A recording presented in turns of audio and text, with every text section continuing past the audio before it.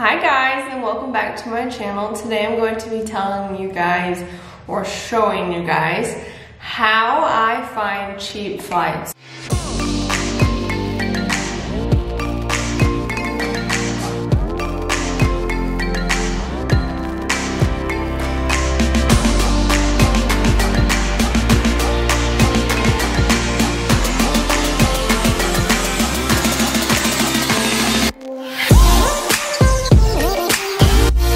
So I really work to find my favorite search engine. I've tried Kayak, Cheapo Air, Fly.com. So I've used multiple ones before, and this, I feel like nothing can compare to it. But this is what I've found to have the cheapest flights, the easiest to search, and they give me information on flexible days, because a lot of times I don't really have specific days that I need to fly somewhere. So I can search and see the whole monthly calendar and see what days are cheaper. Obviously, holidays are going to be more expensive. There are certain days that seem to be cheaper. I normally book on either like Sunday or Tuesday, and for some reason they seem a little bit cheaper. And then also depends on like which day you're gonna fly. So like Southwest, I think sometimes Saturdays are more expensive to fly, which makes sense because it's the weekend. So I use Google Flights. I'm gonna actually show you a screen recording of how I find my flights. So let's hop into this. Okay, so I'm just on my Google browser, and I'm gonna go to this search bar up here, and I'm gonna put my destination. So I'm gonna fly from San Juan, which is SJU, to, you can either put in, you can see I've searched and stuff in the past, but let's do New York City. I love New York City, so I'll just dream a little and see if I can find some good ones. So you'll see it says all, and it's gonna pop up all of these other things: Expedia, cheapflights.com, One Travel, Cheapo Air.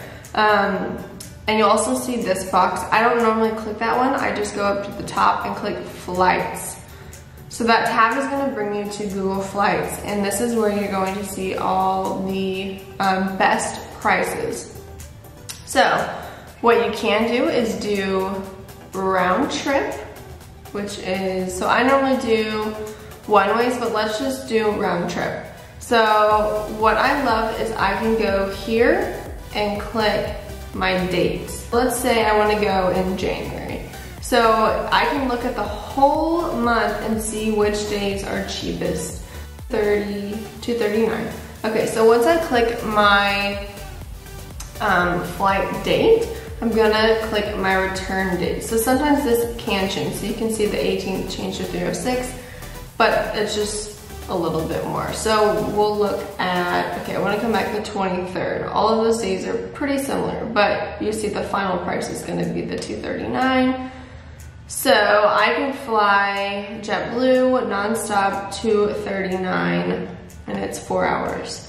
So really, really simple. If I don't like flying JetBlue, I can scroll down and see, okay, Delta is the next cheapest, and go 260, no problem. That is one of the searches that I do. So let's do LAX. This is showing me for the days that I already had in, but let me say, okay, I want one stop to fewer. Airline, I do not want Cape Air or American. So I can go in, select those. I can also do my price range, so under, I mean, hopefully under like 300, but I'm just gonna put that to show you guys that you can select which one. If you wanna put your bag options, your time, so I want to leave after 7 p.m. and arrive in between, well, make sure I arrive before 5 p.m. Okay. So you can also select your connecting airports if that matters to you, which it doesn't to me. I normally never select any of these just because I want my range to be open. So we'll just do one more. I've put in Dallas to, where do we want to go? Seattle. Whoops. I guess I can click either one of those, but I normally just click the one that looks the biggest. Okay. So Seattle, I'm gonna take off all my restrictions. And let's look at the graph.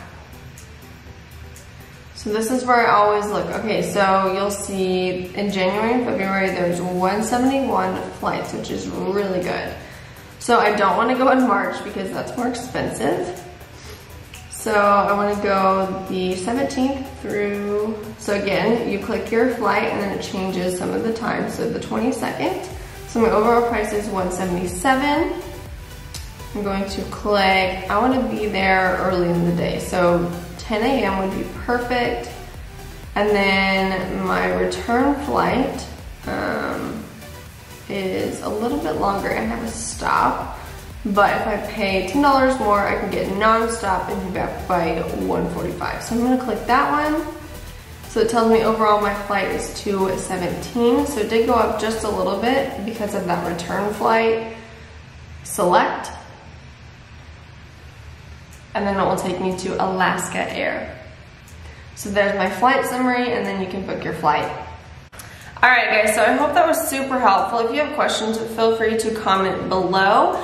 But this is something that I'm such a stickler about, so I wanted to share it with you guys.